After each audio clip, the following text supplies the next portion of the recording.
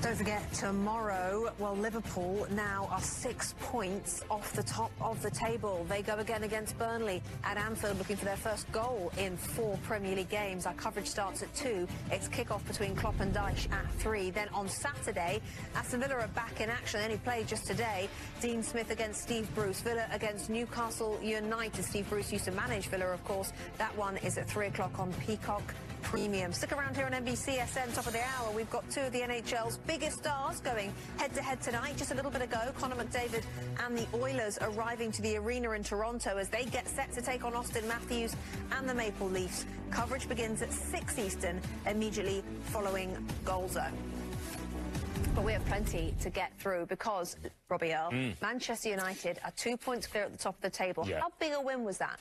That was huge. I think yesterday when we were talking about the game, we said in the past Manchester United would go to Fulham and you know what the result was going to be. Today we didn't, and Fulham played well and it was contested, and even late on it could have gone different. But what I hope this result has done is got Manchester United starting to believe, you know what, we can go to places and win. And for a long time people have been saying, well, Paul Pogba, you know, is he really worth it? Should we move on without him? Over the last couple of weeks, and certainly today, Rebecca, we've seen why he could be the difference maker.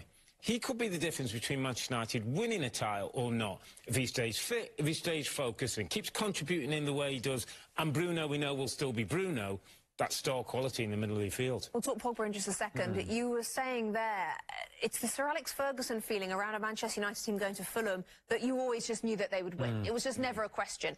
When they went 1 down, there was still a feeling of, they're probably going to win this. And that, for a Manchester United fan, is absolutely where they want this team to be. Yeah, it's huge. It's not ideal. I don't think Solskjaer would want to be conceding the first goal in so many away games. But they, as you've just said, they've come back every time they've conceded first and away from home. They've gone on to win the game. So there's a real mentality strength there. But what I like about this United team is there's more than one match winner.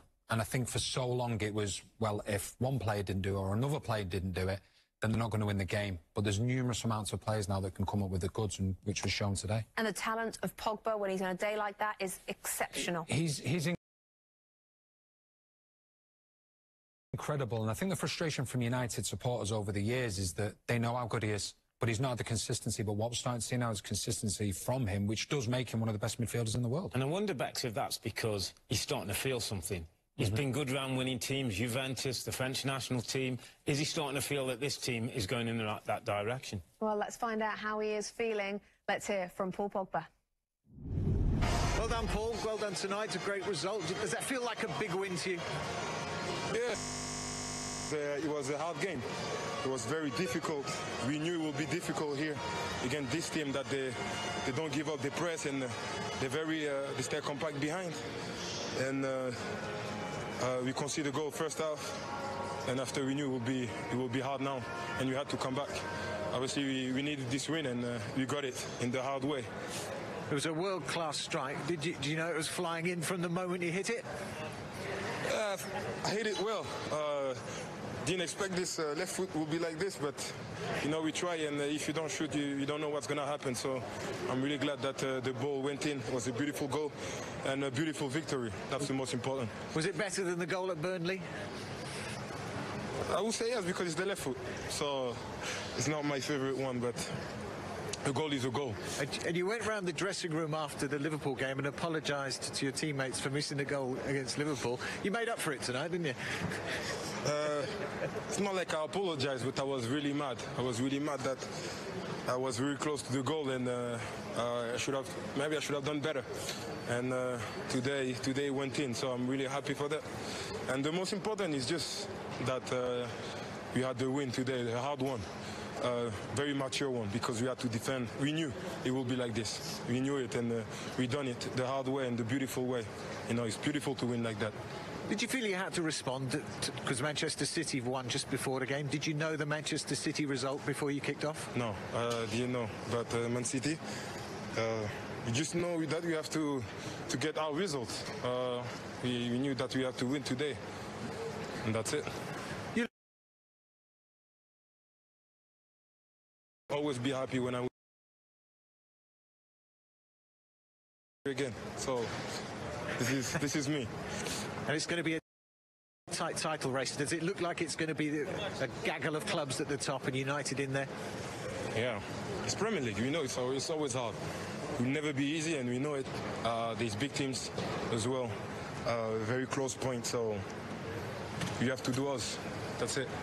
Well, Paul, thank you. Thanks. Still waiting for that question of whether or not he still wants to stay at Manchester United. I think that question is going to be asked anytime soon. Really interesting. He says, I'm happy when I'm winning, and I'm happy when I'm on the pitch. That's what he just said there. That's the reason why he is now putting in the performances we've seen, because he is playing and United are winning. I think it's a little bit different than that, my honest opinion. You look at his time at Juventus, he played with Vidal, he played with Marquezio, played with Khedira, played with Pirlo. Didn't have to be the main man. He signed for Manchester United, and don't get me wrong, it's a huge transfer record. The spotlight is automatic on him. He's got to do the defending, he's got to do the attacking. He's now part of a team where, you know what, he can play his role. He can do what he has to do. He's not being the nearly man, nearly getting to a cross, nearly getting a cross in, nearly stopping something. He's the deep-lying playmaker now.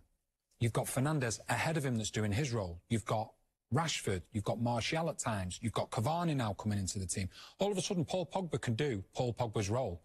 And I think that is massively important for a player like Paul Pogba and for a team like Manchester United to have the best players but allow them to go and express themselves without having to do too much. Can I just add a name to Paul Pogba and Bruno Fernandes? Fred. Not everybody's favourite. Yeah. Edenhoff gets to do some work today, by the way. Getting across the pitch, putting his foot in. He gets the block that makes the second goal. And for your Pogba,